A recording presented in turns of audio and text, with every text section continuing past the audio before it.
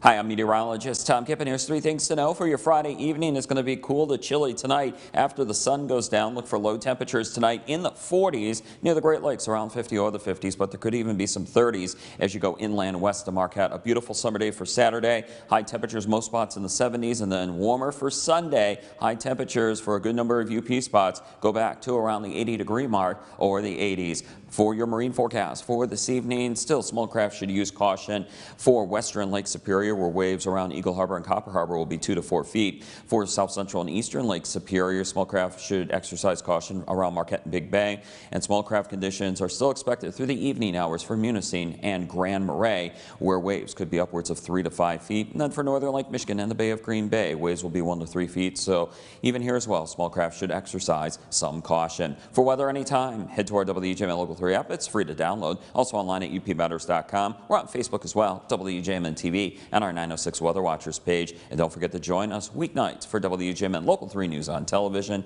at 6 o'clock Eastern, 5 o'clock Central, and 11 o'clock Eastern, 10 o'clock Central.